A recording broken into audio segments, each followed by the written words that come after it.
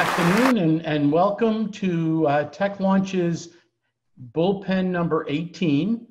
And it's a beautiful day out there, and thank you very much for joining us. What I'd like to do is first start off with brief introductions. My name is Mario Casabona, and I am the founder of TechLaunch. And then I also want to introduce Robin Baer, who's the co-host, and she'll be really taking over once I turn it over after a few slides. And then Eric is our webinar producer, and both of them, Robin Baer is a strategic advisor for startups and the middle market companies, as well as Eric is an entrepreneur, and both of them are senior mentors and advisors.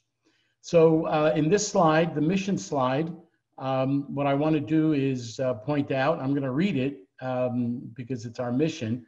Our overall mission is to commercialize emerging technology by finding and nurturing early stage tech ventures to accelerate growth via mentoring, coaching, networking, and access to resources and capital. Next slide, please.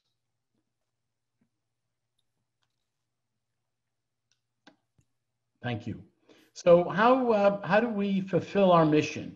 Well, we actually execute on a few programs. The first one is the TechLaunch Business Accelerator, which since its inception in 2012, when we created New Jersey's first tech accelerator, providing seed capital and mentoring through a 16-week accelerator program, we actually launched 26 new ventures with the help of over 150 mentors in our network. And then in 2017, we pivoted TechLaunch for it to be a virtual business accelerator model, which has helped over 60 new ventures through mentoring and pitch events like this. And then the other thing we did is we started a startup bootcamp weekends program for aspiring entrepreneurs who are thinking about starting their own ventures, or in some cases wanting to better understand what it takes to be an entrepreneur. And then finally, which is what we launched because of the COVID-19 pandemic and wanted to make sure that we stayed in touch with our ecosystem, we created a weekly free office hours program to provide mentoring and coaching. And all these activities and initiatives are really focused on growing New Jersey's entrepreneurial and startup ecosystem with homegrown, successful entrepreneurs and investors. Next slide, please. So I'm pleased to introduce or have them do a self-introduction to our panel of entrepreneurs and investors. So what I'm going to do, instead of me doing the introduction, I'm going to ask our panelists to do a self-introduction, an elevator pitch. Please keep it short, 30 seconds. So we'll start with Christine. So Christine, can you tell us about yourself? Hi, my name is Christine Caruso, and I provide advisory services for startups focused on social impact and innovation. I've been working with startups for more than 15 years, adding value, particularly in the areas of strategy and financial management. I've worked in both investor roles and operational roles. In investor roles at Philadelphia-based Independence Capital Partners and Context Capital Partners, and in impact investing, focused on innovation right here in New Jersey. At the New Jersey Economic Development Authority and the New Jersey Health Foundation. I've worked with startup companies in various industries, from life sciences to B2C focused businesses. And I've worked with companies at various stages, from the ideation stage to later stage deals. So I bring a unique perspective with my diverse experience, and I'm excited to be participating in this BullPen event and listening to the three presenting companies today. Great, thank you, Christine. Jill? Hi, good afternoon. My name is Jill Johnson. It's great to be here with all of you. I'm the co-founder and the CEO of the Institute for Entrepreneurial Leadership. We're a not-for-profit organization that I co-founded with my father in 2002. And our mission is really around eradicating the barriers that exist for people who lack access to the knowledge networks and capital that are necessary for entrepreneurial success. I started my career at Goldman Sachs. I'm about 30 years at this point. As a business strategist, I wrote business plans during the dot-com era, and I've worked with lots of entrepreneurs who are trying to take their business to the next level, yet have very limited resources. So really excited to be here. Great, Jill. Thank you very much. And Joanne? Hi, everyone.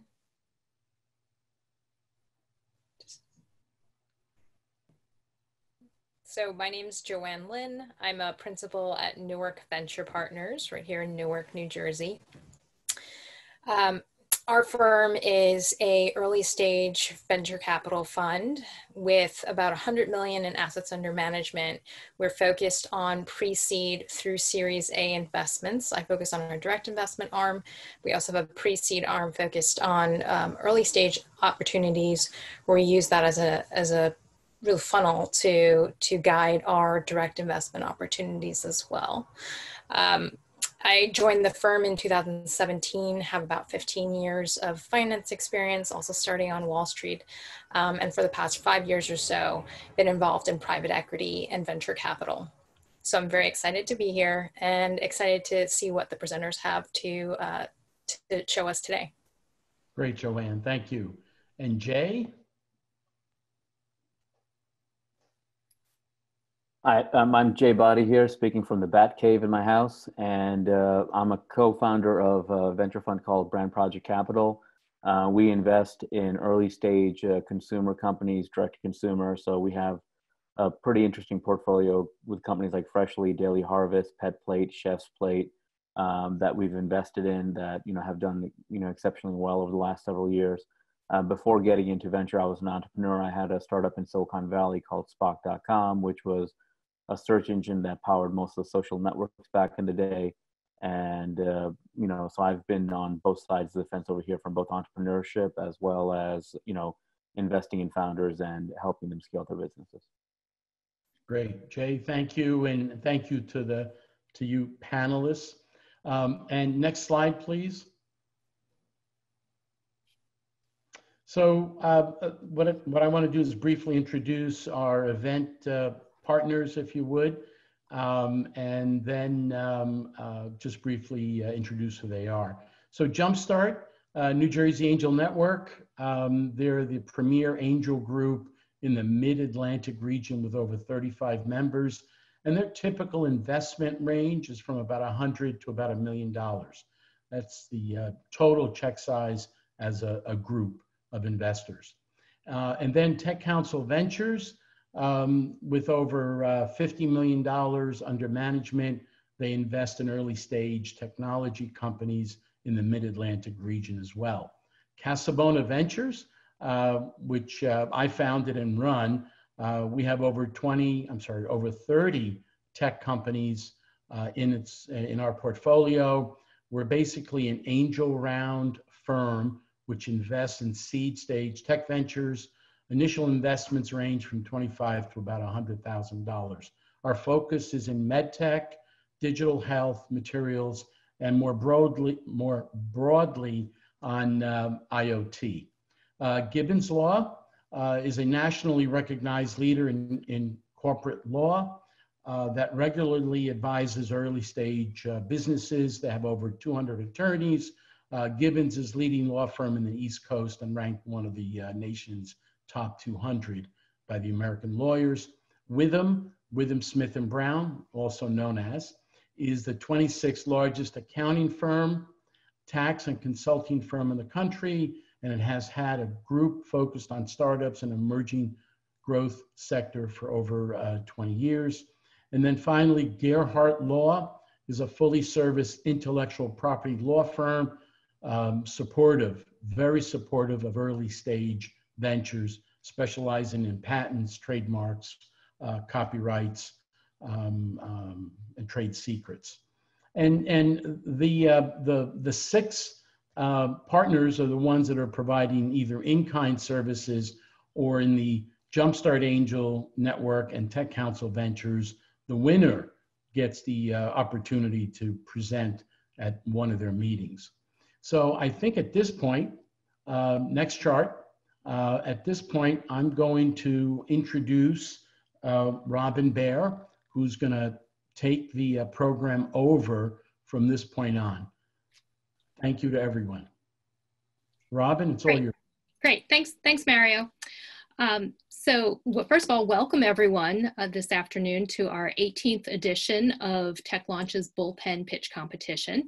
I'm just going to review a little bit about how this event is going to work.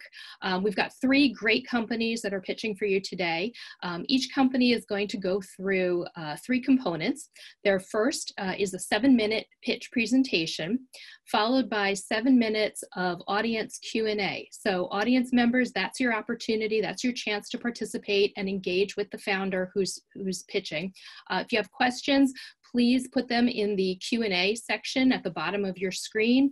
You can do that while they're pitching. You can put your questions in there. You don't need to wait till the end. And I will go through and do my best to pick up your questions from there and moderate those in that 7-minute period.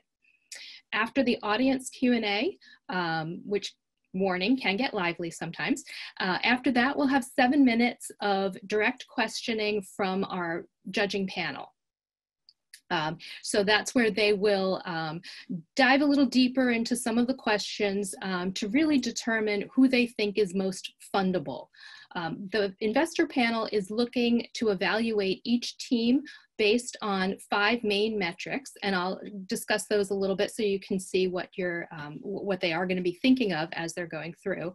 They're going to be looking at team, whether the management team that they have in place is going to be able to deliver or to execute on this concept or this idea, and whether that team has the requisite expertise and talent in that industry to be able to make this happen. They're going to look at product, whether there is, to the extent that there is a minimally viable product available. They're going to be looking for any kinds of unique competitive advantages, any kinds of unique intellectual property surrounding that, and what kind of traction the company has had to date. The judges are also going to look at market size and need. What's the size of the total addressable market, and what kind of scope the company has, what plans they have in place for that, and maybe even diving down a little bit into evaluating their business model, their revenue model, and some specifics about revenue capture of that market share. They're also going to look at capital raise and use of funds. They're going to look at what kind of investment has been made to date and how has that impacted the development of the company so far. And they're going to assess whether the current ask, the current fundraising ask, aligns with the current milestones. And finally, they're going to be evaluating the presentation quality, how well the founder delivered the message, how articulate they were, and how well they answered the questions in the audience and investor Q&A. And as Mario said, the winner of this competition, determined to be most fundable, gets the opportunity to move forward and to pitch to Jumpstart Angels and Tech Council Ventures. And with that, I think we can move to our first competitor up, is TAPART. TAPART is an online marketplace that empowers digital artists globally to sell their designs in the form of wall art products. TAPART was mentored by Ratan Agarwal and is being presented today by Sri Masabatula. Sri, you're up. Hello, everyone. It's an absolute pleasure to be here today. I'm Sri, founder and CEO of TAPART. TAPART is an online marketplace empowering digital artists globally. Can I move on to the next slide, please? Next again. So this is the problem TAPART aims to solve. We all know quality wall art from authentic artists tends to be expensive. Graphic artists are creating highly unique designs, but they're still going unnoticed. And artists want to focus on creating. They don't want to focus on marketing and fulfillment activities, and they just don't have a way to reach buyers. Next slide, please. So this is the solution TAPART provides. We curate artwork from talented digital artists globally and bring their designs onto our website as finished wall art products. All the artists have to do is share the designs with us. We do the heavy lifting for them. And because these art files are shared with us digitally, we have the ability to print this art on multiple formats, including canvases and frame prints. Next slide, please. So the online art market in 2018 was estimated to be $4.64 billion. And this includes everything from high-end to auctions. So from that, we were able to estimate that TAPART's accessible market, which falls under the price range of TAPART's products, is worth $864 million. And from the Etsy quote you see below, art has seen increased demand over the pandemic as shoppers spend more time indoors and want to add some flair to their walls. Next slide, please. So our artists are our greatest influencers. On average, each of our artists have between 8,000 to 12,000 followers on their social media accounts. This helps them drive traffic to our website organically. We partner with home decor bloggers and influencers, and in the past, this has given us our highest return on investments for advertising. We'll also be advertising on Google, Instagram, and Pinterest. We've already advertised on all three of these platforms before and measured for cost per clicks and conversion rates. And this is where we'd like to place our bets. Next slide, please. So here are a couple of artists who are currently listed with TAPART. Our artists are usually 25 to 34 years old and working a full-time job at a design agency to make ends meet. But being artists, they're always creating new designs. By working with TAPART, they're essentially able to leverage their social media followers. And with TAPART's help that they get on the marketing and fulfillment side, we help artists generate a side income. Next slide, please. So here's our go-to-market ecosystem, fairly simple. TAPART acting as an intermediary between the customers and the artists. TAPART's primary role is artist acquisition and keeping our artists happy. And on the other end, we partner with third-party marketing firms to generate brand awareness and partner with fulfillment centers to ship and deliver orders. Next slide, please. Next slide. Yeah. So this is the closest competition to TAPART. Artists don't want to be on generalized marketplaces where their designs are lost in a sea of other products. They want to be on specialized marketplaces where they've been vetted and recognized for the quality of their work. TAPART distinguishes itself because of its artist emphasis and communicating the story behind the artist and the artwork. Next slide, please.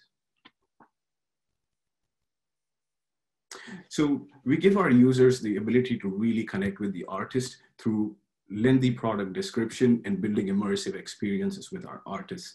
Our brand is all about supporting and representing our artists. We've got some cutting edge technology in the works where we're currently working on an AR feature which develops 3D models and lets our users see the artwork on the wall before they give us a single penny. Our TAPART app is also in the works where we're developing an app which can essentially scan high resolution artworks, and this would help artists in developing countries sell their work. Next slide, please. So our business model, fairly simple. Suppose a customer buys a $300 canvas, 15% of the 300 goes to the artist, 30% of the 300 goes towards manufacturing costs. We keep the rest. Next slide, please. So here are my favorite testimonials because they talk about the distinct advantages TAPART provides. Testimonial 1, we give artists an opportunity, young, talented designers.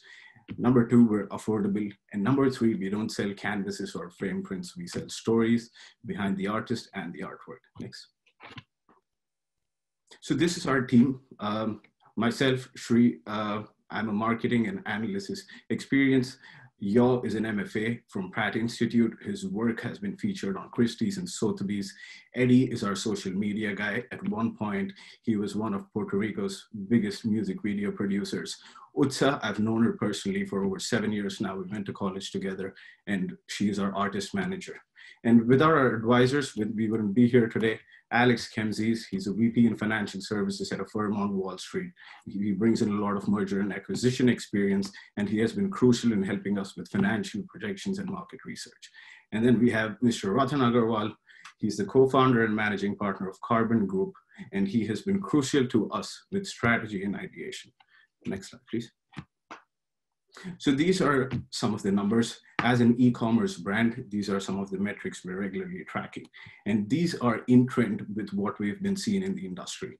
Average order value is 165, and our average return on ad spend across the industry is 4.5x. And by return on ad spend, I mean the return on investment on the advertising campaigns.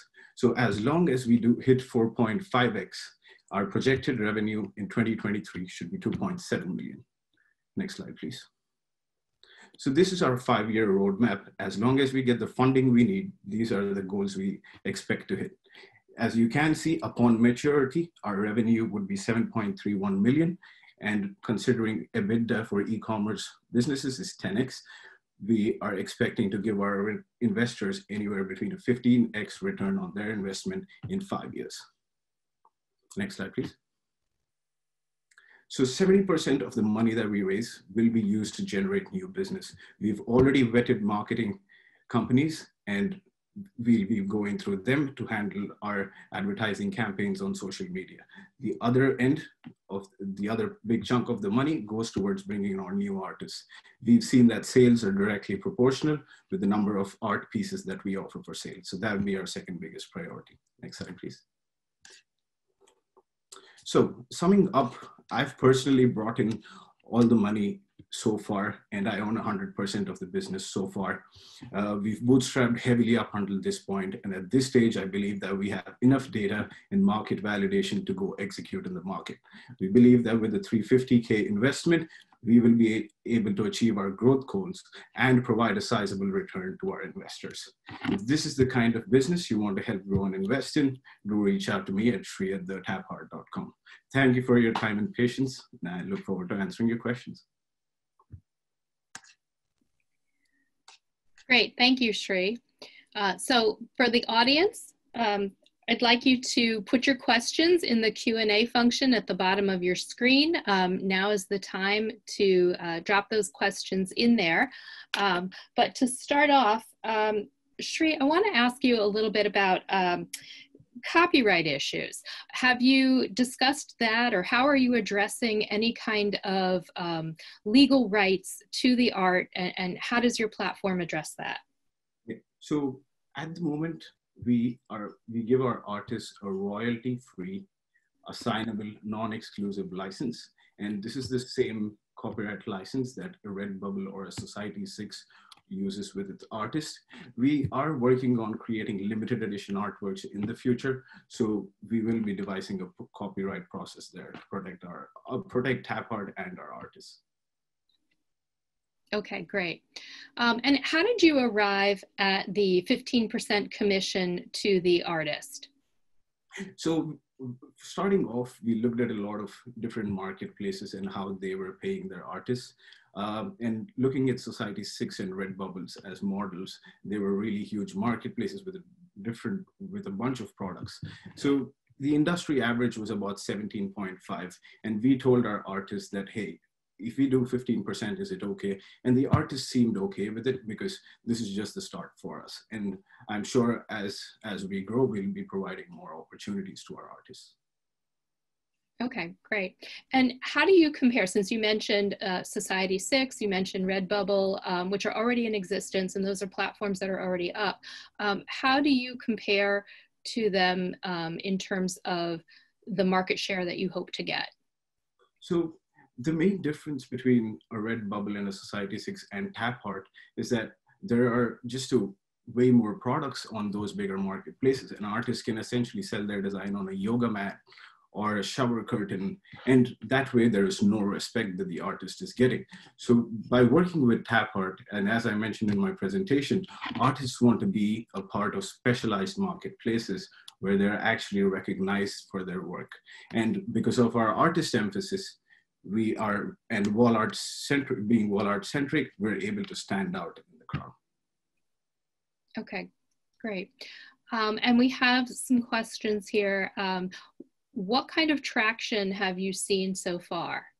So do you have any metrics on sales through the site or artists that are participating, that are uploaded?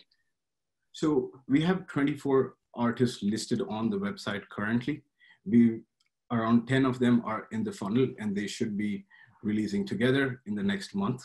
So, and in terms of sales traction, we've generated almost $18,000 revenue. And personally, I've just invested as much as I could on the advertising campaigns, just to understand what's the cost per clicks, what are the conversion rates for each social media platform. So using those metrics and from talking to other industry leaders and players, we were able to use those experience to provide our estimates. Okay. Okay, great. I am going to circle back because we seem to have a lot of questions that are focusing on the commission, the 15% commission rate. The reaction that we're getting from the audience is that that seems really low and could potentially launch a bidding war among other platforms. Is it something that you've considered about starting at 15% or reevaluating that figure? So I get this question often, and the reason we're doing 15% right now is because we're building out too. And when you're a digital artist, it's not that you're working on one piece for 50 hours and 60 hours, and it can never be recreated because it's a digital file. We can print out these designs multiple times on different formats like art prints or canvases. So instead of just making money on the one piece you sell, we're giving you a small cart of a lot of different sales that are happening through your designs. So because we're reproducing these designs, artists ultimately do end up making more because 20 people can buy this same design. Okay, great. We have a question, what kind of fabrics do you use to print your artwork on, and what is your print manufacturing process like? So we're doing art prints, frame prints, and canvas right now. And yeah, all of these are manufactured in New Jersey or North Carolina. So right now, we're using eco-friendly materials to produce it, and the raw material comes from China. It's shipped and assembled out of North Carolina or New Jersey, and then shipped directly to the customer. Okay, okay. And how are artists marketing their work now? If they're already using social media now to communicate with their followers and reach their audience, how does your platform give them any additional leverage or help them in that way? So most of the artists, they're creating new designs and they're putting out new content, but then the way they increase their social media following is by being featured on other graphic design collectives or marketplaces. So really the thing is, these artists, they want to be focused on just creating artwork. They don't want to be focused on marketing and fulfillment and customer service. They think that that is just taking time out of their schedule on the unimportant stuff. So by working with TAPART, they're essentially able to single-mindedly focus on creating artwork while letting us do the tough stuff. Okay, we have maybe time for 2 more questions. What are the barriers to entry for your competitors? What's preventing a competitor from stepping into this space that you've defined for yourself? So people ask me this question, and also they usually say, what's your IP? My answer is always, our artists are our biggest IP. Right now we're young. We have a few artists to start with. We're just starting off, but over time once we sign special artists, we'll be launching limited edition prints. And then, we'd have the best artists in the marketplace. So it makes it hard to compete with us. Okay, and last question, from what countries do you source the artists? And related to that, how do you reach out to identify artists, maybe from non-traditional areas of the world or developing countries? Yeah, so our artists are everywhere. Right now, as I said, we have 24 artists, and those 24 artists are from different countries, mostly people from Thailand, India, UK, Australia, Vietnam. These are the countries most of the artists come from. And for them, even if they're making 5 sales in a month, and then they're getting the 15%, but those add up, they're making $100 in a month. For them, when it translates to Australia, it's not much of a conversion difference, but it converting in a place like India, it's major money. Okay, great. Thank you very much. That was our 7 minutes. Our time is up. So Shri, thank you very much for answering those questions. Audience members, thank you for supplying those questions. And now we are going to turn to our investor panel, the panel of judges, for their questions. And we are going to start with Christine. Question for you, is the platform fully built out? The user platform, is there any additional work that needs to be done with respect to that? The platform's already built up. The website is TheTAPART.com. And yeah, we create artist profiles. Everything is already set up. And with respect to your advertising campaigns, from a historical perspective, have you been able to tell what the ROI is on those campaigns? And what level of confidence do you have with respect to this fundraise that you'll be able to deliver the sales that you're projecting? Yeah, so we've been speaking to multiple players in the industry, and we've noticed that 3 or 4 of them, they have 4.5x return on ad spend. And typically it's between 4 to 5x in the art world. So that's what we're basing our projections out of. And me being working in marketing, I know that there are some campaigns that I tested out with, and they generated a 6x return on investment. So there are some campaigns which can generate 7x. There are some campaigns that can generate 3x, 3.5x. But then, yeah, we're making reasonable estimates, and we're saying 4.5x. Great, thank you. Okay, thank you. Next up, we have Jay. Do you have questions for Shri? Yeah, a couple of questions and a couple of observations over here. One, when I think, obviously you were limited by time, but I think when you were going through the deck, you were going a little bit fast. So I think, if you're pitching another investment round, just go a little bit slower to get the audience enough time to absorb some of the data in the slides over there. I agree 100% that the royalty is too low. When you're starting out in a startup, especially one that has competitive sets already against you, you want to make an offer that's so compelling that everyone wants to join you, right? Like that's one of the things I've learned building direct consumer businesses is that if your offer is in 3, 4, 5x better than anyone else, you don't get a lot of traction over here. And you're right about these graphic artists. They're not doing canvas prints and stuff like that. It's a different ecosystem. But if you say like in the beginning, hey, I'm giving 30% royalties, get a lot of the marketplace built over there. That gets people excited. The other thing I found is, I went to tapart.com. You don't own that. You should definitely work really hard to buy that domain. I don't know if you're in the process of doing that or not. So yeah, we've tried really hard to get it, and it's available on cedo.com. But then, yeah, the person who owns that, yeah, he's just not responding. But yeah, we've been trying it. Yeah, so I like the name. I think the TapArt, it's okay, but like you need to have TapArt. Like this is a brand play. I think one of the other things is in the deck you talked about is, like the AI you want to put in there, or like the, virtual, this is not, I think in the beginning, focus less on that and focus on building the marketplace up. So get really good artists on the platform, and then the other side will build itself over here. And I've seen a lot of startups fail where they forget their core product is they're selling art, for example, or they're selling X, but they're trying to build tech because they think tech is cool or tech will get them a valuation, and they fail. And so I think, if you guys focus on, hey, we are selling art, how do we get the best artist doing the best art with us? If you focus on that problem first and really go after that, you could build all the other things later down the road over there. So I think that's interesting there.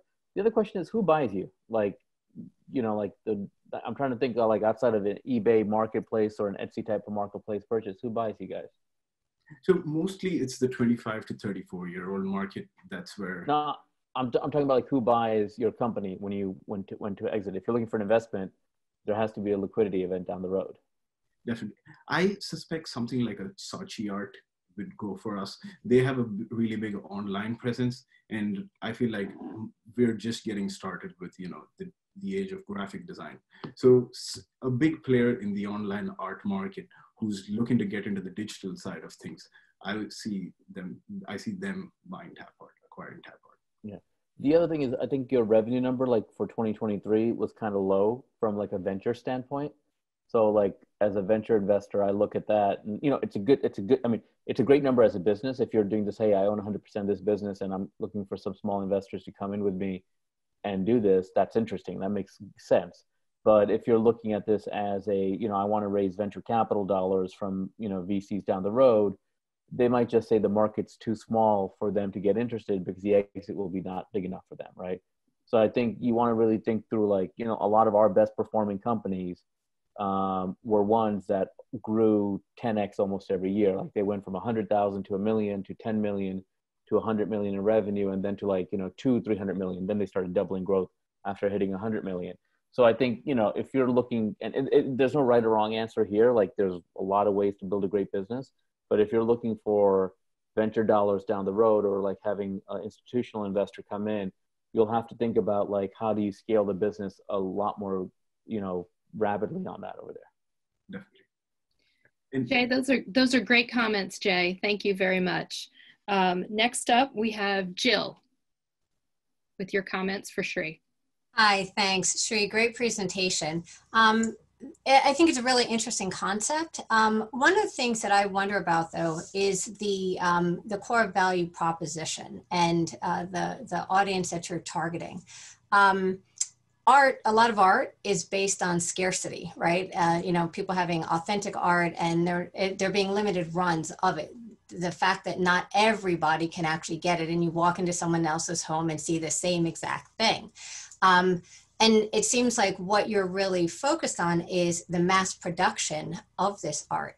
Is there a happy medium? Is there a way that you can preserve this large target audience and have a large addressable market, but at the same time create a sense of scarcity? So, very interesting point, Jill. Thank you for bringing this up, actually. And we've spoken to multiple players in the industry, and we were bringing up this concept of scarcity by restricting each design to only being reproduced 50 or 75 times. But then as we were speaking to other players in the industry, they were saying, hey, in the art world, sales are directly proportional to the number of units you have, number of artworks listed on your website. So we're still trying to find the right balance there, because we have certain costs to acquire artists too, and acquire these designs too. So we're still trying to work out, you know, what's the best balance there. But then whether we come to a conclusion on this or not, we're definitely working on creating a limited edition series where artworks are restricted. You know, we have all the copyright laws, and then, yeah, those would give more royalties towards the artists as well. And then just really quickly, is there a market for people who, let's say, want to upload their children's artwork and want to send that, you know, have that on their walls and send it to grandma and grandpa and aunts and uncles, and, you know, send it out for holiday gifts or things like that? So yeah, we were looking at that in the start, but then, yeah, for us, we work with third-party fulfillment centers.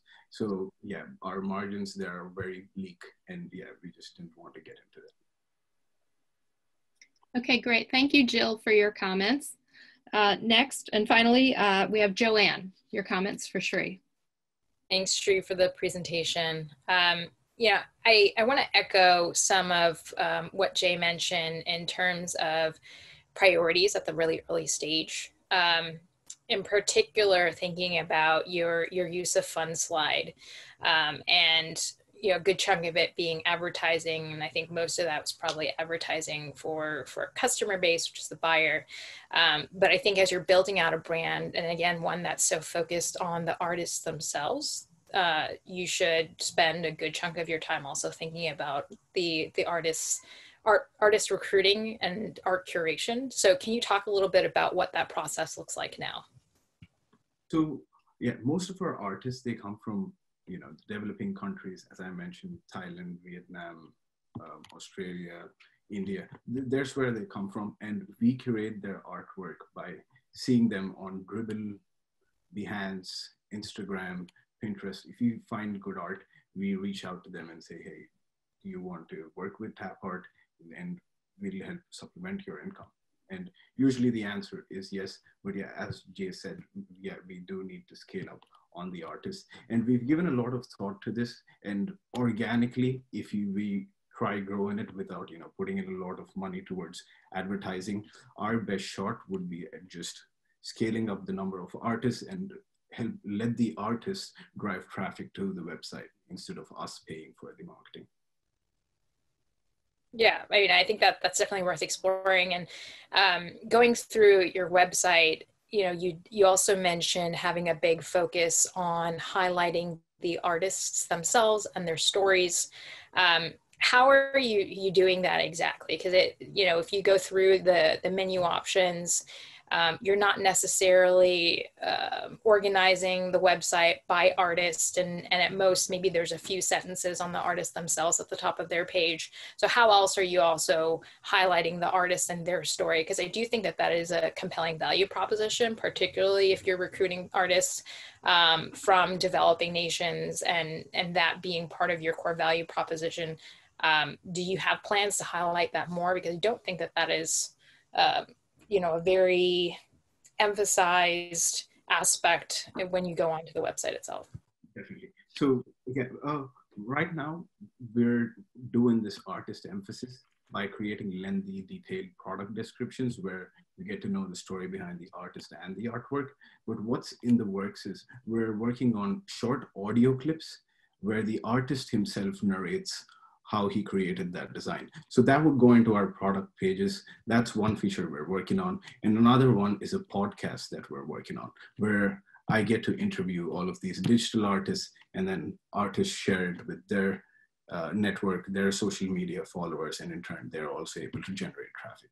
So it's not being done to the full potential yet, but yes, since that is our main value proposition, we'll be picking it up rapidly. Great. Shri, thank you so much for answering those questions. Investors and judges, thank you for asking those questions. Now is the time we are going to, investors, you can, panelists, please fill out your scorecard for TAPART. We will give you about 90 seconds to do that. For the rest of us, take a look at the slide. These are just some of the senior mentors who have given of their time and energy to work with a lot of these startup companies. What you see today are 3 companies that have made it through a screening round. What the senior mentors do, we read a lot of applications. We go through, we screen candidates, we talk to them. They go through multiple rounds of discussions before we eventually decide on 3 to compete head to head. And so we want to thank these senior mentors for giving of their time to do that. I think these are just a few of them that are up here. There's quite a few others that are on the TechLaunch website. So if we were in person, we'd all give you a big hand, but so virtual applause.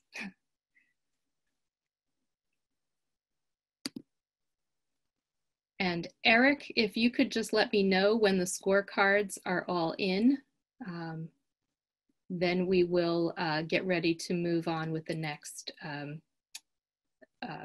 presentation. Okay, just waiting for 2 more. Okay, great. Thank you.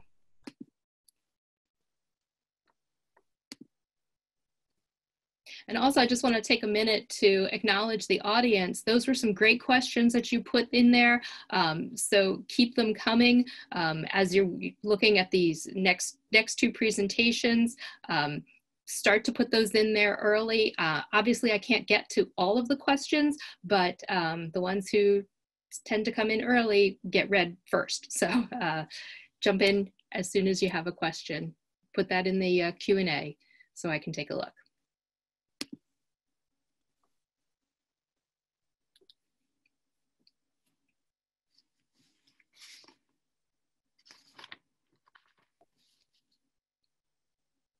Okay, Robin. Okay. I'll advance this slide. Okay, great. Thank you, Eric. So next up, we have Calamu. Calamu fragments data files, encrypts and scatters them across multiple public clouds using a patented process in a way that makes the data 100% breach-proof, immune to ransomware, and compliant. Its enterprise solution works seamlessly with most major cloud providers. Calamu was mentored this round by Peter Kestenbaum, and today it's being presented by Paul Lewis, founder and CEO. Paul? Thanks, Robin. My name is Paul Lewis, and I am the CEO and founder of Calamu. Calamu protects data in a completely new and innovative way.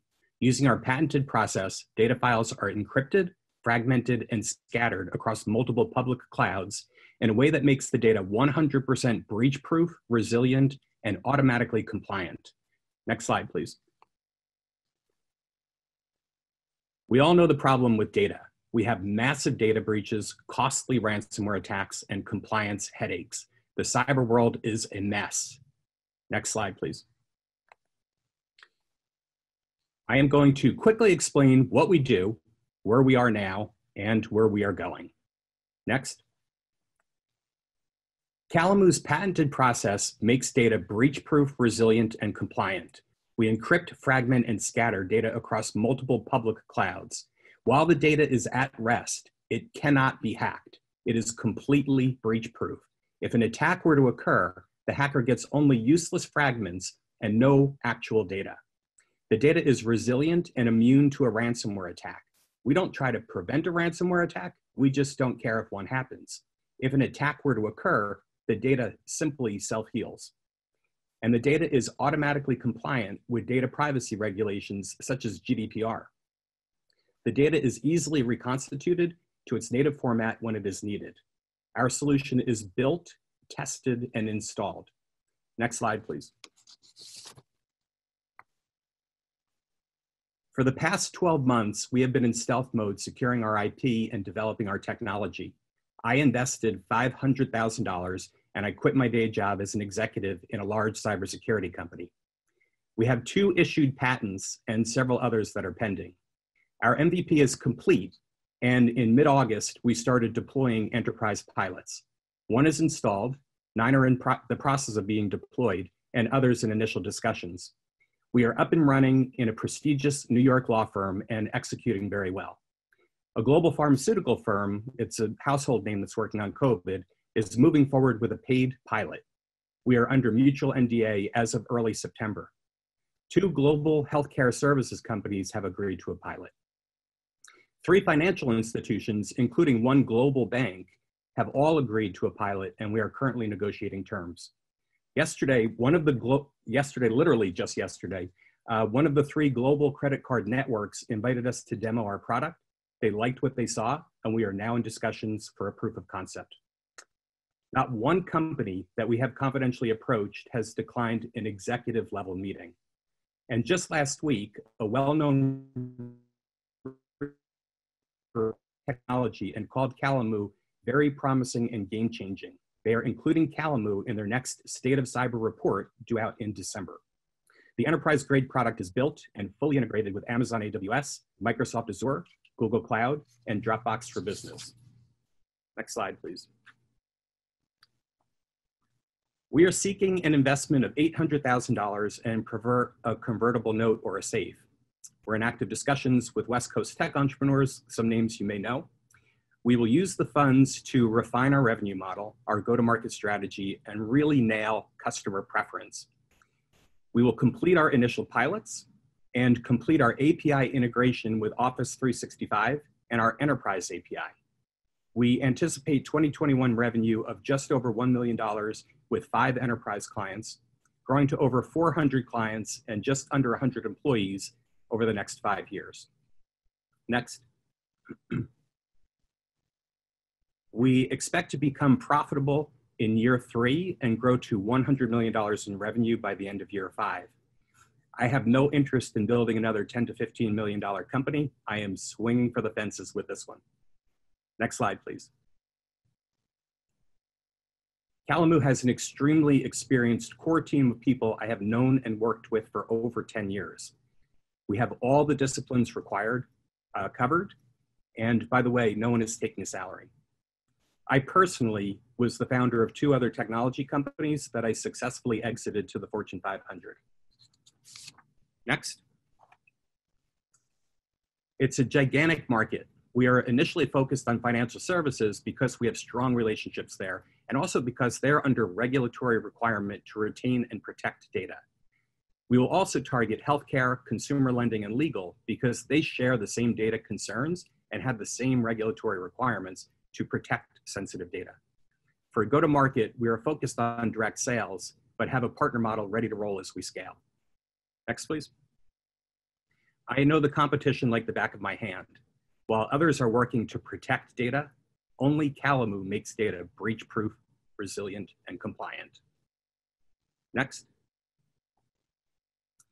We are looking at several interesting strategic relationships and potential exit strategies to global tech companies. Next, please. I would enjoy a follow-up discussion on the items in our appendix, including our product details and a live demonstration of our technology at work. No smoke and mirrors, but the real deal. Our product roadmap. We have lots of big plans to make data safe. Our competitor details and a comparative analysis of billion-dollar-plus comparable companies, and our recurring pricing model, license sales, and resale thoughts. Next. Calamu, breach-proof, resilient, compliant data. Thank you. Great, thank you, Paul. Okay, so I'm looking at the comments that are in the Q&A. We have quite a few comments about your claim that the data is 100% breach proof. So could you dive into that, expand on that thought a little bit, and how is it fully 100% breach proof? Okay, so great question. And I've spent my entire career in information security and have a great team around me. We've worked very hard to make the claim breach proof. We don't want to be breach resistant like everybody else. We believe that we've come up with a solution where the data is completely breach proof. And that is because once the data is processed with Calamu, it doesn't exist anywhere in the world. I know that sounds ludicrous, but that is actually the truth. We disperse the data amongst multiple public clouds, and we replace the native data that would be on-prem with a proprietary file that has no user-generated content. So while the data is at rest, it is completely breach-proof. Okay, great. We have a question, how do you integrate with clients' existing systems? Or is there any particular type of system? I know you mentioned some of the Office platform, but are you targeting certain platforms for integration, and how exactly do you do that? Yep, so another great question. So we are. So today we are just an archival solution. We allow files to be processed through Calamu out to the public clouds, and then the data at rest is breach-proof. We're working on an integration with Office 365. So we would be completely compatible with Office 365. When you save your file, it would go out to Calamu. We're also in discussions with several industry leaders with proprietary online applications where we're writing an enterprise API where we will be an interface between the application and the storage of that application. So rather than saving it to AWS, you're saving it through the Calamu process to multiple locations. That will allow us to become transactional, and we're working on that right now. That's roadmapped. Okay, and I think that perhaps goes in with another question we have here, which is this services just, is the Calamu platform just for files, or is it also databases? So today it's for files, folders, and volumes. So we can process an entire volume or an entire drive. We're working very diligently on active transactional data in databases, and we have roadmapped and some IP in that area that is really cool. I think is really revolutionary in how we take records from a database and we Calamu the entire database, and we recall only the records that are needed back to the system that's requesting them. So the rest of the database remains completely breach-proof while that record is being acted on. And you mentioned that that's part of your future roadmap. That's something you're working on? We have that currently roadmap. We're working on that now, the development of that now. Okay. Okay. Can you go a little bit more into your IP? How solid are the patents and IP? I think you said that these were patents that were granted, so maybe give a little information about when that was issued, and a little more background about the patents. Okay, yeah, so we are working with Gearhart Law. They're our IP firm, and I've been working with David Postowski over there for a number of years. The first patent was issued in 2017. That's our base patent. We have an additional patent that was issued in 2018, the end of 2018, I believe. And we've got a bunch of others that are pending, including PCT patents. As we are expanding our realm, we're filing additional IP and additional patents in those spaces. Okay, great. Thank you. We have a question. Why are you looking for early stage angel funding rather than VC funding, since your target is so large?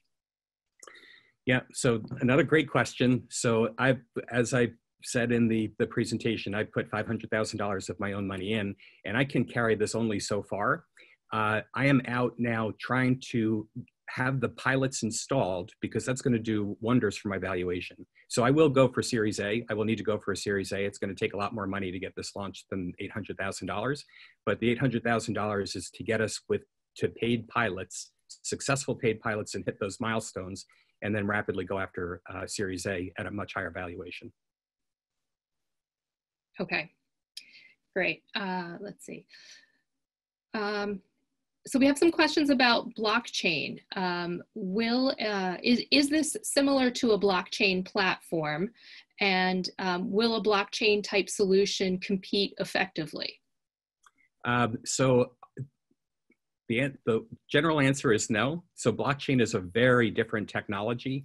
I think the end result in trying to protect data is common. We're both doing the same things, but instead of having this open ledger system and the way blockchain is set up, we are using the public clouds. So we're harnessing the power of these incredible infrastructures built by Amazon and Google and Microsoft and Oracle and Alibaba, and we just process the data in a way that makes the data not exist in whole in any of those clouds. So no cloud provider has all the data, which makes it breach proof. So it's very different than blockchain. Whoever's asking the question, I'd be happy to have as long of a discussion as you'd like on that, but that's a complicated question. We're different. Okay, so the nutshell answer is no, we're different. Okay, I think there's a follow-up question here to that. How does Calamu back up the keys so that with all the encryption, users are guaranteed continued full access? So if you want to address the key issue in blockchain. Yep, not in blockchain, but in Calamu. So the keys, so we have an extensive key management solution where Calamu has zero knowledge of the keys that are being used. Only the organization, the enterprise, would have knowledge of those keys. And it's an extensive way that we manage that. We don't store the keys, and the keys aren't stored locally. So the keys are actually stored in a different place.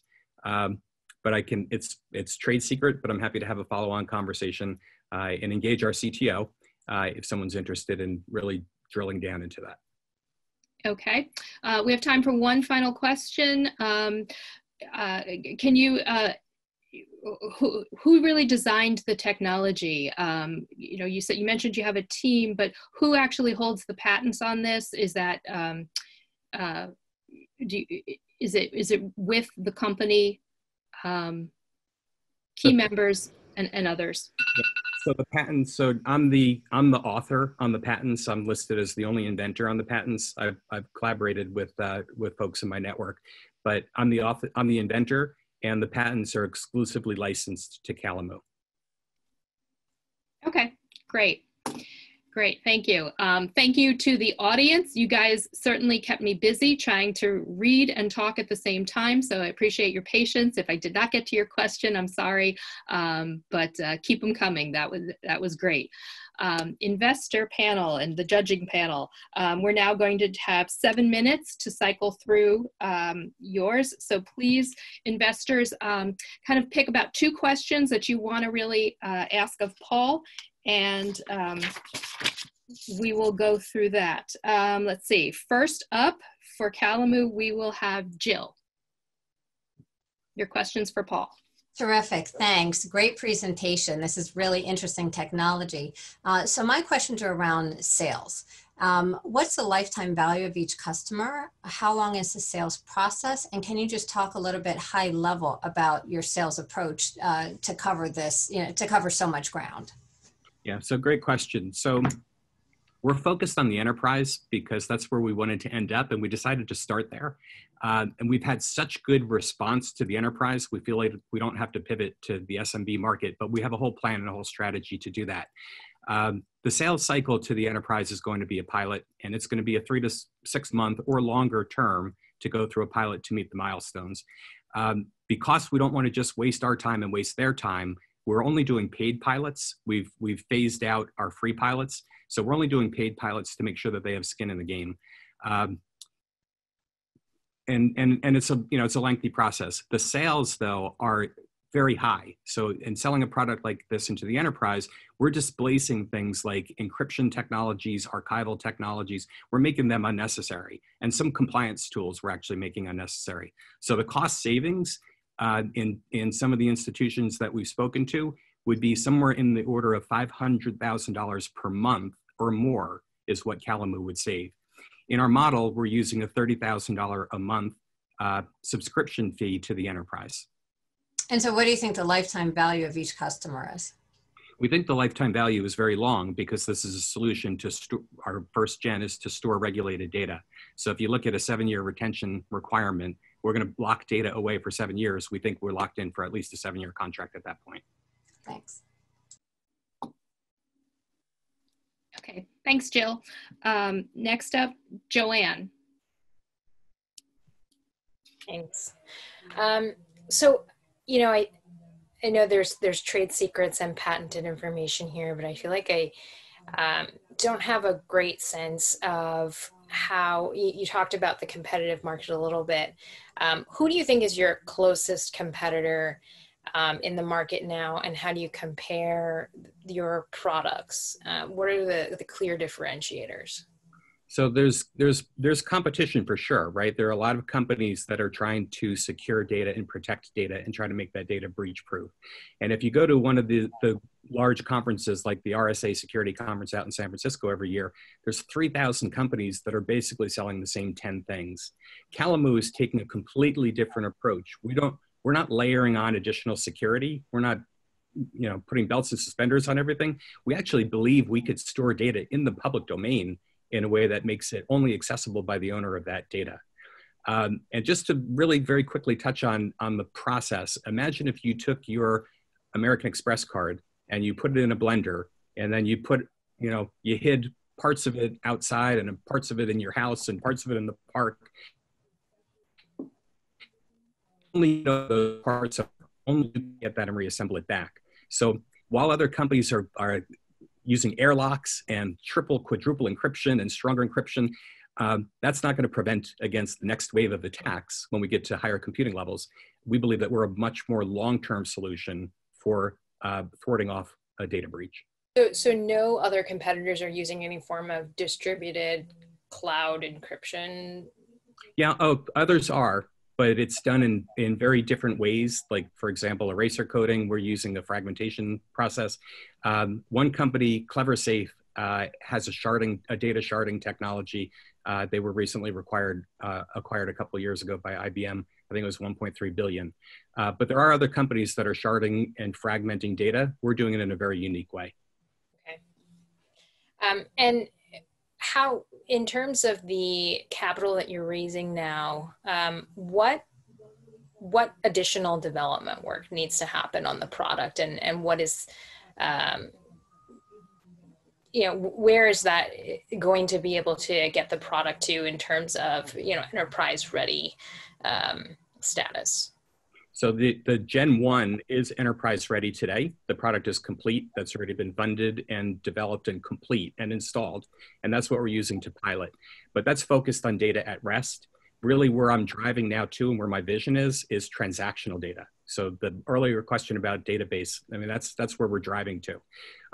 So there's a lot of evolution that we have on our roadmap and a lot of other, we have tons of ideas and it's trying to keep focus on those ideas.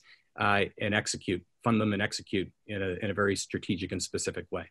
And a really quick follow-up question there. Do your current kind of pilot customers or customers that you're planning to launch your pilots with, have they, do they have a solution, a similar solution for their, the data that's in transit?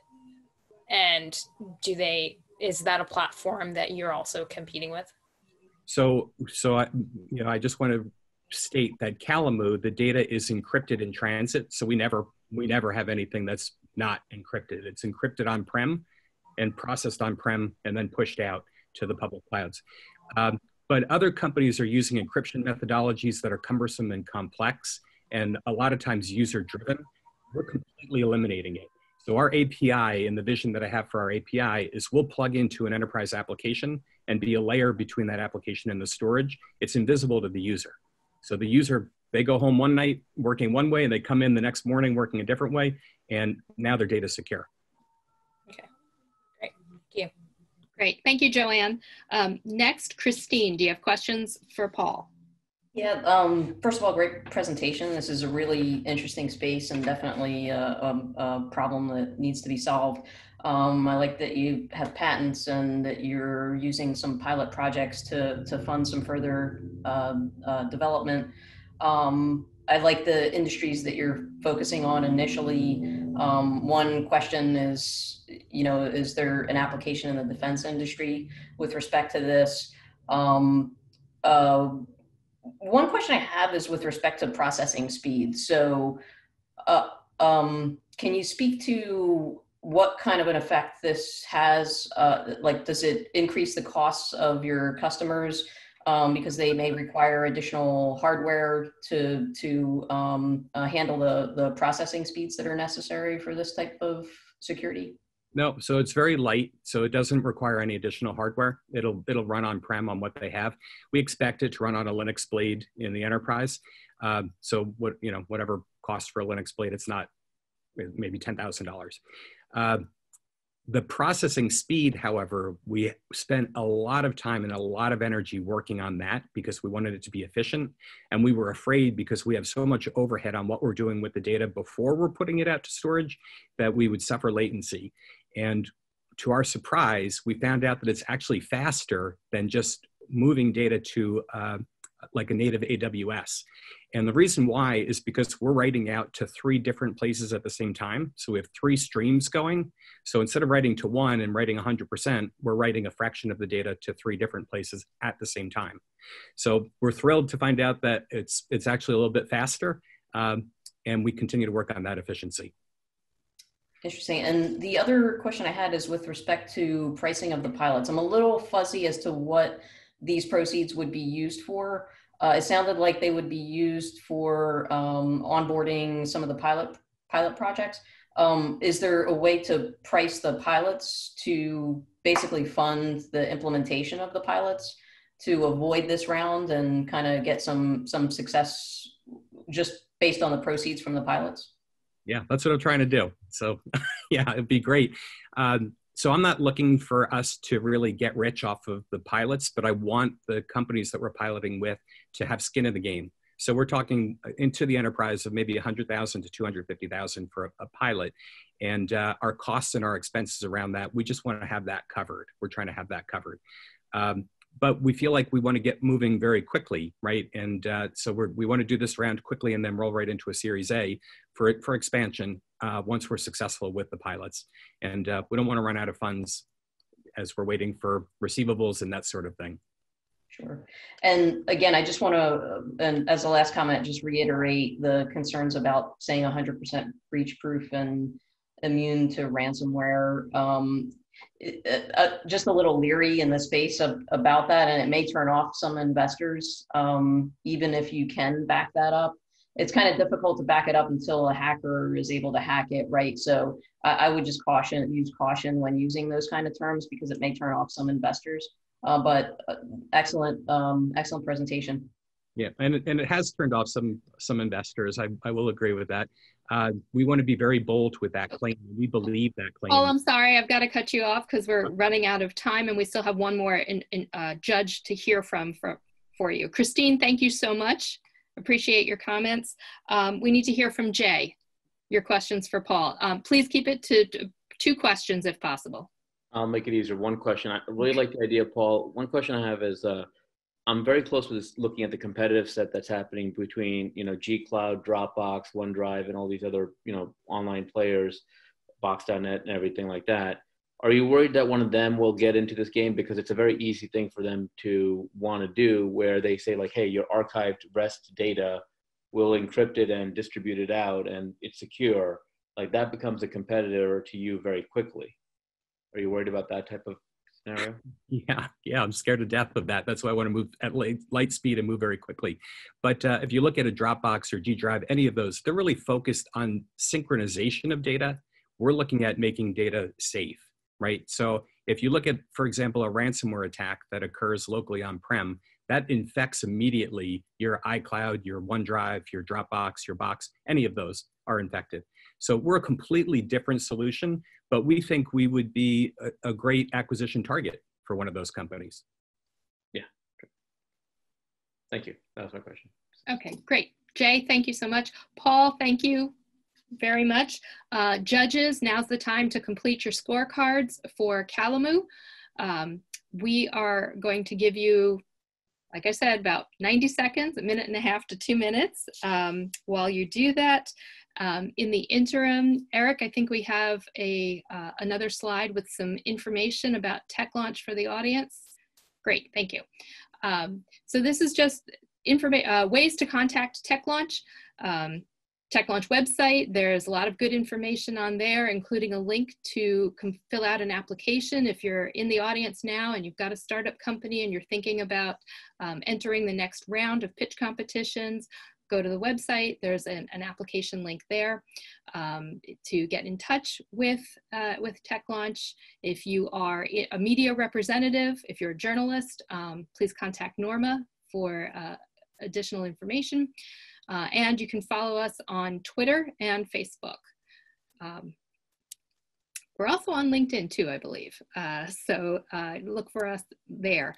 That's usually where Mario and Norma post the next round, other activities that are coming up, and other initiatives of TechLaunch. So we've had 2 great presentations so far. Again, I want to compliment the audience for great questions that you've put into the Q&A. You should get ready because we've got our 3rd and final presentation coming up after we have the scorecards submitted. Eric, can you just give me a status update on the scorecards? Sure, just one more to go, Robin. Okay, so if great. you want, we could probably just move on and we'll wait for that one to come in if you'd like. Okay. Yeah, okay, great, thank you. Great, so next up we have career.place. career.place removes the bias, risk, and high costs of candidate screening. Its subscription-based screening platform combines structure and anonymity to qualify candidates fairly and efficiently. career.place was mentored this round by Jeff Weinstein and Scott Barnett, and it's being presented by Melissa Dobbins, co-founder and CEO. Melissa, are you ready? I am. Great. All right. We can go to the first slide. Thank you. My name is Melissa Dobbins, founder and CEO of career.place. I'd like to introduce you to career.place. Our mission is to remove bias from hiring. Our value is to reduce the cost and time of talent acquisition while driving diversity and inclusion. Next slide, please. Hiring is expensive. It costs organizations between $5,000 and $25,000 per hire. Doing it wrong is far more expensive. Bad hires cost up to 200% of their annual salary, and that is only the beginning. Poor hiring often inhibits diversity. Not only is that detrimental for the community and the brand, it stifles revenue. Diverse teams are 33% more likely to be profitable and 158% more likely to understand clients' needs. They're more creative, more flexible, and better recognizing and navigating problems. And effective, efficient hiring that promotes diversity is now more important than ever. With high unemployment, reduced staff, and heightened diversity sensitivity, organizations will be scrambling for a solution. Career.place is that solution. It reduces the cost of hiring and the risk of hiring poorly while driving diversity. We enable organizations to hire the right talent for the right reasons at the right price. Next slide, please. Career.place is an anonymous candidate screening solution that replaces resume screens, profile reviews, initial phone and video interviews, general assessments, and other time-consuming and often biasing screening steps. Candidates flow into Career.place from job boards, and career pages, recruiting efforts, and other sources. And a short list of the best qualified candidates flow out, ready for the final steps of the process. Next slide, please. Much like the TV show The Voice, where judges must evaluate contestants sight unseen, so only their talent and not their appearance influence the results, so it is with candidates in Career.place. Employers define the skills and capabilities they need for the job, and candidates apply against only those requirements anonymously. And with anonymity comes true equity, inclusion, and finding the best talent. Next slide. There are many companies with pieces of what we do, such as HireVue, Toggle, Indeed, Greenhouse, Predictive Index. But no one offers a comprehensive screening solution, and no one does it anonymously. Career.place is the first candidate screening system that is designed around candidate anonymity and unbiased screening. All aspects of our technology and user experience are optimized for efficient and fair screening. We're not the first to do candidate screening. We're the first to do it correctly. In other words, we are the voice to all the others American Idol. Next slide, please. The fragmented players are drawn to talent acquisition technology for good reason. With a total available market worth billions in the US alone, there's plenty of value even during this COVID-driven downturn. Currently, we're targeting a market size of 380 million, with SMB organizations hiring between 10 and 100 people per year, primarily in technology and manufacturing, as well as opportunistic enterprises. Next slide. However, as COVID has shifted the market, we have shifted with it. Career.place is optimizing how we reach prospects to maximize our exposure to the organizations most likely investing in hiring and diversity during COVID. We've established and strengthened applicant tracking solution channel partners, including iSIMS, Greenhouse, and Jazz HR, gaining access to their nearly 60,000 customers through their marketplaces and joint marketing initiatives. We focused our direct sales efforts on segments that have more successfully weathered recent events, such as SMB technology and manufacturing. And we've expanded our marketing partnerships with associations to build relationships with enterprises currently investing in solutions. Next slide. Our solution works. To date, we've had 82 organizations post almost 450 jobs through our system, qualifying over 30,000 candidates. We currently have over 50,000 ARR with 14 paying customers, most of which closed during COVID, including a franchise holder with 65 retail locations.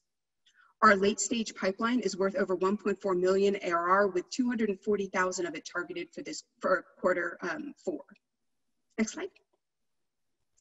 Current activities and pipeline put us in a strong position to meet our 2020 goals while gaining momentum for our 2021 growth plan. In addition to achieving our revenue goals, we are tracking to our goals of optimizing our sales cycle and building case studies and reference accounts to feed our marketing efforts. Next slide. And we've continued to progress the Career.place solution to further drive our go-to-market strategy. Additional ATS integrations opens the door to new networks of prospects through the ATS marketplaces and partnership marketing programs. Expanded reporting will further differentiate our solution among organizations that seek oversight and actionable insight for both their DEI and ROI initiatives. And basic candidate management functionality will allow us to replace a wider range of incumbent technologies in the S&P space, increasing or enabling us to tap into existing budgets. Next slide. While 2020 was the year to demonstrate viability and approach, 2021 will be the year of scaling and growth. Your investment will feed this growth. The $1.5 million will fund us to our goal of 1.8 million ARR by the end of 2022 and beyond. The investment will drive growth through sales by building out a sales and business development team, and amplify our messaging with the marketing communications to build and maintain channels to new prospects. Next slide. With a background in leading product and engineering for business-to-business technologies, we are experts at building and growing technologies, organizations, and markets. With experience after experience proving the value of strong hires and embracing diversity and inclusion, we are obsessed with ending bias and discriminatory hiring practices. So, next slide. Join us, career.place, and we will change the way hiring is done. Thank you. Melissa, great. Thank you so much. Let's now turn to the, and by the way, you had 8 seconds left, just to let you know. Let's turn to our audience Q&A to look, just give me a second to read some of these questions. So we have one question. Have you done any follow-up studies to determine the, to see if you're actually providing diverse candidates? Have you actually tested your hypothesis to see the results? Yes, we have. We have built-in reporting that shows the diversity at every stage in our funnel. So as they go through, we can see the diversity metrics from the moment they hit the apply button to the selection. And we've definitely seen an increase in diversity. We also have a lot of great data points. So I have a whole collection of fun stories with our clients and them hiring people they never even thought to consider until they used a system like ours. Okay, great. We have a few questions about sort of how your algorithm works to eliminate bias. If you could provide a little more detail, how does it avoid bias by inference, for example, age-based bias, or other metrics of bias? You're going to smile at the trick. The trick is not to use an algorithm. So rather than letting technology try to figure out what the answers are within a pattern of data, which within itself can create quite a bit of bias in those pattern recognitions, we did something completely different. We turned around the process itself. So rather than looking through the patterns for people, we've just asked the candidates. So when employers specify, here's what I want, the candidates respond to that. And so there isn't that built-in bias of, well, it looks like people between the ages of 20 and 34 who are male make the best engineers. I won't name the company that had that problem, but just saying, do you have experience in Java, and letting the candidates respond to that, you're getting the unfiltered responses without the assumptions at all. And adding that anonymity piece, you can't overlay your biases and assumptions on top of their responses. Interesting. So then can you talk about, if that's your approach to it, what is your competitive advantage, or what's your secret sauce, and how do you prevent somebody else from repeating that, or how do you protect that? Yeah, absolutely. Well, there's no algorithms when it comes to who am I supposed to select. There are algorithms, and there's a lot of secret sauce in the way that we approach the technology itself. Everything from how do you use our soft skill assessments and how does that combination of results affect if candidates are passing or not is through our algorithms, as well as a lot of the details that are designed specifically to reduce the bias within the process. Things like allowing for not just the hard skills in a binary, but the hard skills across a spectrum. What level of hard skill do you need? Because something like a binary will actually allow more males than females to pass through, because women will tend to self-diagnose at a lower rate than their male counterparts for the exact same skills. So it's all about the details. As for why other companies cannot just follow suit and copy what we're doing, they can. They absolutely can. Just like any other ATS and ATS-like technology out there, there are a lot of Me Too technologies out there and copycats. The difference is what the details themselves, for one. So there's a lot of information and a lot of details that we spent time designing in from the ground up in order to reduce that bias. So we have so many details in there that you'd have to be pretty well versed in what's happening in order to be able to come up with them all. 2, we've got the first to market. And 3, we've been designed from the very beginning for that anonymity. So most incumbent technologies have at their core who the candidate is. So they can get to redaction, and you see that fairly common in the space, but to completely twist it upside down so that the candidate anonymity is completely sound, that's going to take a lot of rework with a bunch of incumbent technologies. Great, thank you. We have some questions about your sales channels.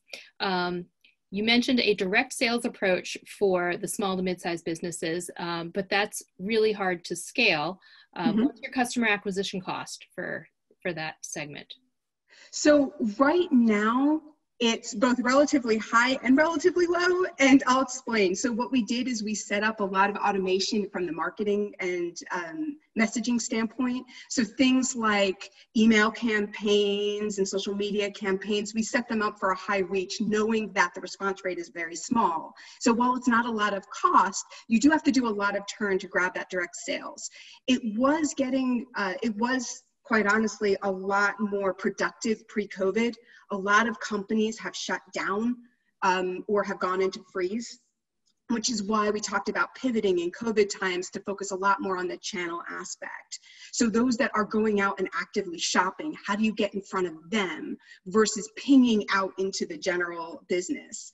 So what we did is we doubled down on a lot of our ATS partnerships, and what they have is active marketplaces where companies are shopping for solutions for things like D&I initiatives. Okay, great. And can you talk about that ATS initiative as a sales channel? How successful has that been for you? And do you have some metrics of success around that? Yeah, about half of our customers come from those channels right now. A lot of that, as I said, most of those customers came in as post-COVID, so those channels have been active post-COVID. What's been really helping that out is all of the social unrest. So the social justice movements have really pulled into the spotlight, and it's cyclical, and it's pulled into the spotlight these concepts around diversity and inclusion and how important it is to have a very inclusive hiring process. A lot of the players out there in ATS, they have some pieces, they do not have a strong diversity and inclusion play. And so having that in their marketplace through us is what's gaining us some traction and a lot of attention. Okay, great. Let's see, we have time for one more question.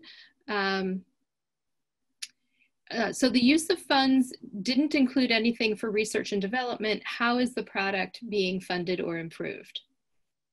So we have angel investment to about 1.4 million to date. And we've been using that for all of the work that we've done up to this point. We actually have plenty more runway to go. What we're doing is ramping up using the fundings that we're talking about now in the sales and marketing department. So we have a lot of that foundation already built, and it's nice and strong. So what we want to focus on with this is not building the foundation, it's growth. Okay.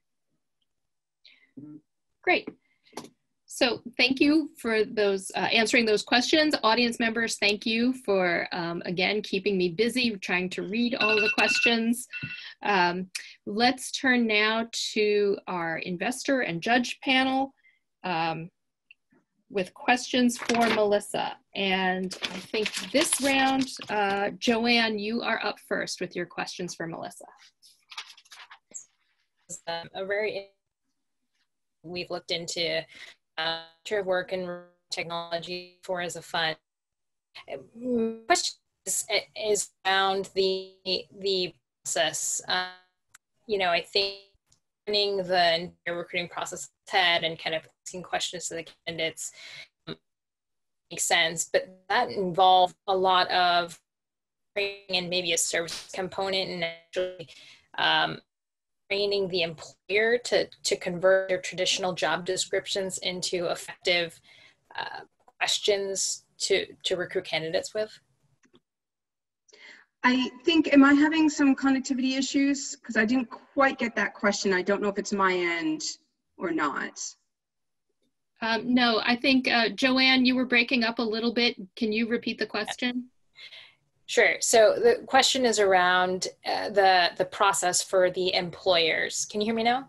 Yes. Okay. Much better. Thank you. So is there a training process for the employers to effectively convert what their traditional job descriptions look like into effective questions for candidates to answer? And is that more of a services component to your solution?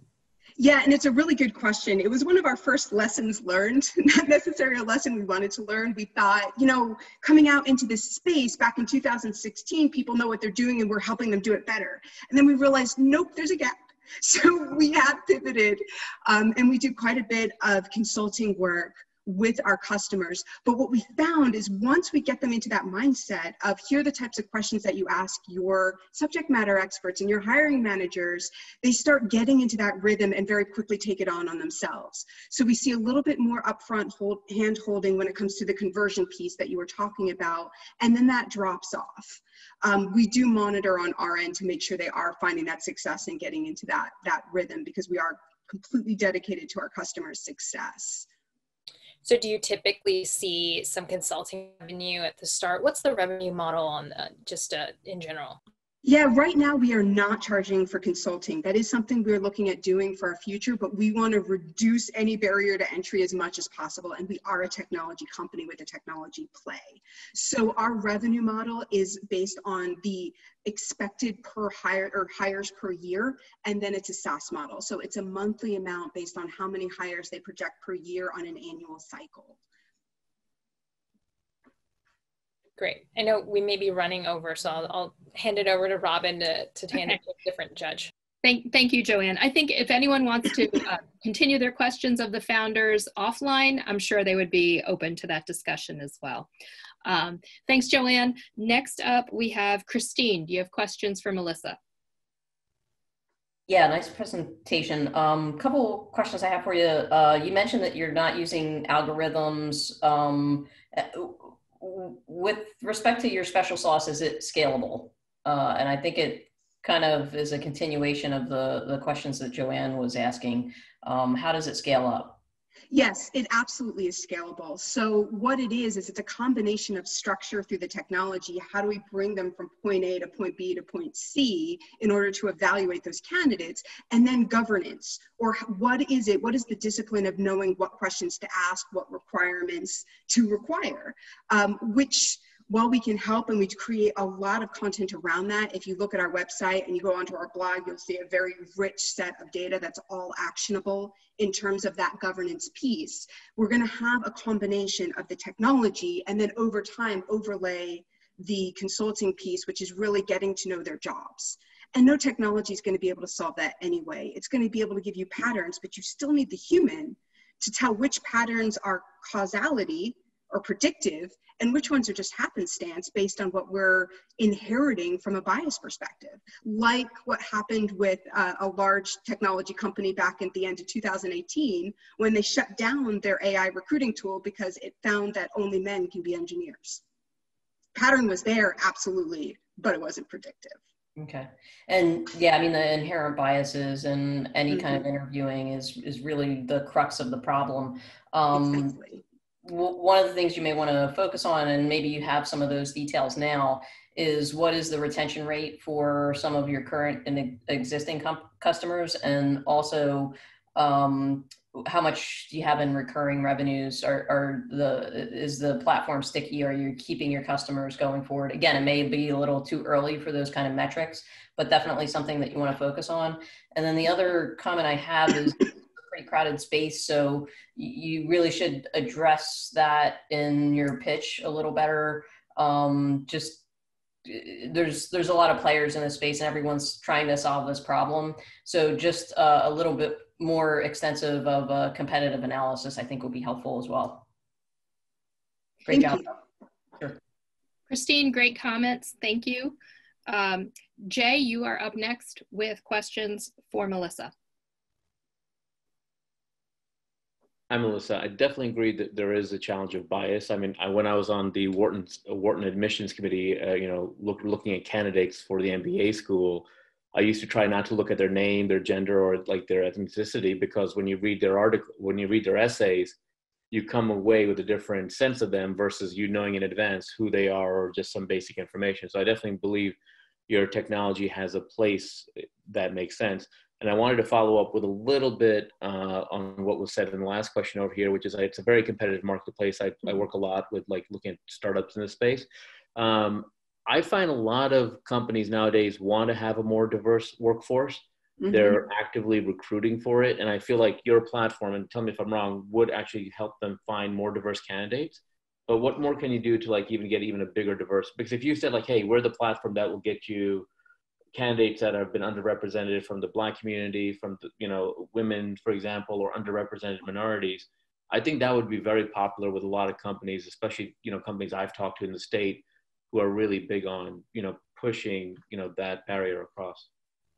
Yeah, you're absolutely right. And the counterpiece to that, or the balance to that, is also compliance. So you need to make sure that you're finding a diverse candidate slate, but you're evaluating everyone equitably, fairly, so that you're also keeping everyone to the same standards, which is the compliance piece.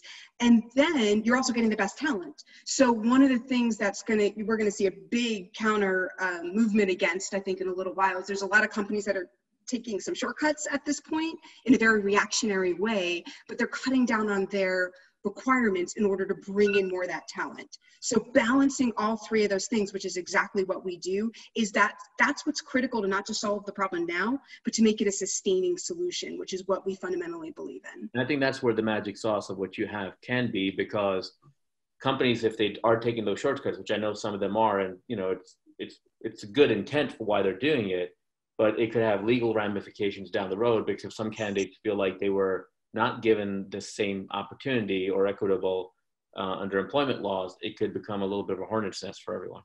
Exactly. And not only that, but if you hire incorrectly, they are being set up to fail. So what you end up doing is reinforcing the stereotypes and the problems that we're trying to get rid of in the first place. So you have to have the balance of all three to have a sustaining and growing solution. And that's what we've been focusing all of our energy on. Yeah, and I think that differentiates you pretty nicely if you show the traction there on that. Okay. Jay, great. Thank you for your questions and comments. And last up, we have Jill. Your questions for Melissa. Terrific. Thanks. Great presentation, and definitely a need. Question, do you have people upload their bios and resumes? No, we do have a spot where you can put your resume, because a lot of companies are not willing to give it up yet. And in fact, that was one of those points where, as a CEO, you have to eventually go, fine, I'll do it, but I don't want to. That's what my response was to allowing resumes to be uploaded at all. No, it starts immediately with, do you meet the requirements of the job? Can you answer these questions in order to prove out and showcase your value to the organization? We don't use any of that data. So if we do collect data like profiles and resumes, we lock them up until the end. Okay, terrific. And then, when you're doing the, when people are getting to the finish line, how are you ensuring that bias doesn't creep in during the interview process? That's a great question. We do not advocate hiring, so to speak, sight unseen, because there is that final element of who's going to resonate best with the organization, with the team, and you do need to reveal who that candidate is in order to get to those final pieces. So there's a couple things. One is a lot around governance. So that's where we do a lot of our training. Again, if you go to the website, you're going to see it's completely full of content. We partner with associations and do massive center of excellence type of training for that exact purpose. The second thing is by deferring, like what Jay had said, that voice that you sort of overlay as you're evaluating, by deferring it until the end of the process. What happens is you're actually putting skin in the game before you realize who that individual is. So you're less likely to be as dismissive when you are in those final stages. You're not going to have that, a woman can't be an engineer, because you just said that this person had an amazing code that you loved and you wanted to bring them in. So you've actually started to become their champion before you reveal who they are. And that does start counteracting that problem. So it doesn't solve it. There is still that final mile training and governance, but it certainly helps and puts us in a much better position than where we were. And are you thinking about how you're going to monetize all that additional time that you're putting in? Yes, so there's a couple of things that we're doing. Those partnerships that we're working on will eventually become monetized partnerships through training programs and things like that, and building out that consultative branch like what we were talking about. But right now we're focusing on bringing in that technology revenue, that recurring revenue. So we don't want to do too much to shake that. So we've been doing basically loss leader content. We will want to transition that into revenue generating at some point. Great, thank you. Mm-hmm. Jill, thank you for your comments. Melissa, thank you so much for presenting. At this point, we now have, we'd like to ask the panel, please complete the scorecards for career.place. And for the audience, just wanted to go over some of the impressive stats to date for TechLaunch. The TechLaunch name is synonymous with New Jersey entrepreneurship, and to date has served nearly 100 tech-focused companies. The group as a whole has mentored over 200 aspiring entrepreneurs and launched 26 tech ventures with seed capital. And since 2017 has held 18 bullpen pitch events like this one, catering to 50 seed stage companies. So if you are an entrepreneur in the audience and you are considering pitching, please check out, again, look at the website, look for more information about how to apply, how to get your application in, and how to start that process. There are also weekly office hours with the senior mentors, so check out those as well. Look for social media announcements about when that occurs. So we will give our investor panel and judge panel a few more minutes to complete their scorecards. And presenters, I just want to remind you to stick around. Do not hang up at the end of the call because there will be the traditional TechLaunch group photo at the end. And as a reminder, the winner of the declared winner of today will receive an invitation to pitch in front of Jumpstart and Tech Council Ventures, and will also be entitled to receive $15,000 of in-kind services from our event partners, Witham, Gearhart Law, Casabona Ventures, and Gibbons Law. And our winner is Calamu. Congratulations, Paul and Calamu. And again, thank you very much to Shri and to Melissa for presenting today. I think everyone was fantastic. Really great effort by everyone involved. Yep. So again, congratulations to Calamu. Paul, you did a fantastic job. Robin already thanked. What I want to do is thank Robin Baer for her attention to this. She did a fantastic job, as well as Eric Korb as the webinar producer. And I'll repeat, thank you to our panelists, Christine, Jill, Jay, and Joan. There's a lot of J's there, so that's a good thing. Thank you to the event partners, Witham, Gibbons, Casabona Ventures, Gearhart Law, Jumpstart New Jersey Angel Network, and Tech Council Ventures. And finally, to the audience, thank you for attending and participating, especially in the Q&A. Please keep healthy and safe to the next bullpen event. Applications, I want to remind the entrepreneurs, applications for our next Business Accelerator program, which culminates in the bullpen, will be announced soon. And check out our website, techlaunch.com, for the various mentors, advisors, and senior mentors that we have. Thank you very much, and really appreciate your time participating in the event.